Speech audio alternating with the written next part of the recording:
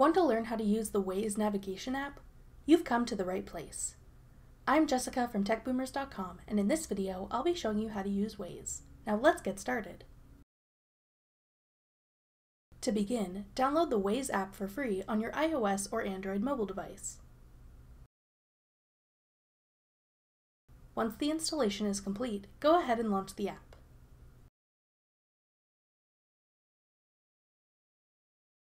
Tap Allow to let Waze access your location.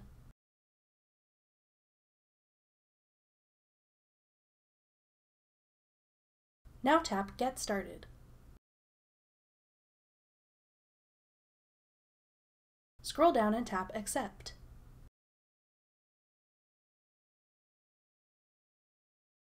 Tap Allow. This is what the main Waze screen looks like. To set a destination you want to navigate to, tap the search icon in the bottom left corner. You'll see a menu appear on the left side. Type in your desired destination in the Where To text box. Or you can tap one of the category icons below the text box to find nearby parking, gas stations, restaurants, or coffee shops. If you search gas stations, you'll see nearby gas stations as well as the current gas price at each one. Tap the three dots on the right to access more business categories to search, like pharmacies, grocery stores, hospitals, and hotels. Tap the address you want to go to when it appears in the search results. Waze will automatically tell you about places to park near the place you're going. To start navigation, tap Go at the bottom. Waze will then start telling you directions to your destination. The text-to-voice system will read the directions to you out loud. To see alternate routes to your destination, tap Routes. Tap the route you'd like to take. To see more options, tap the arrow button in the bottom right corner. If you're heading to meet a friend, tap Send ETA to share your estimated time of arrival. Tap Overview to see an overview of your route on a map. Tap Recenter to go back to the default view. If you'd like to listen to music while you're driving, tap the music icon in the top right corner. Then select the audio app you want to use. You can link Waze with your favorite music streaming app and control your music without having to switch between apps.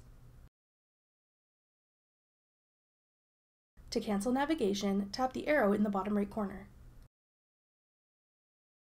Then tap Stop at the bottom. To make it easier for you to navigate to places you drive to regularly, tap the search icon.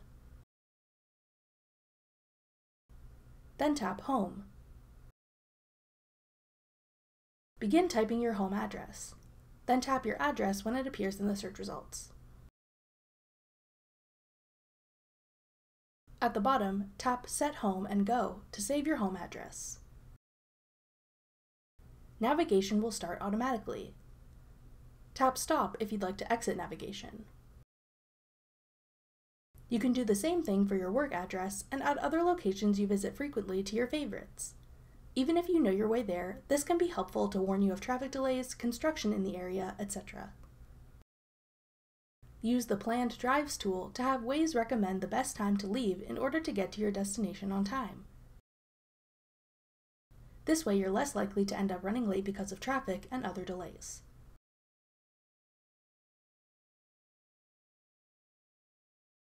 That does it for our tutorial on how to use Waze. Thanks for watching.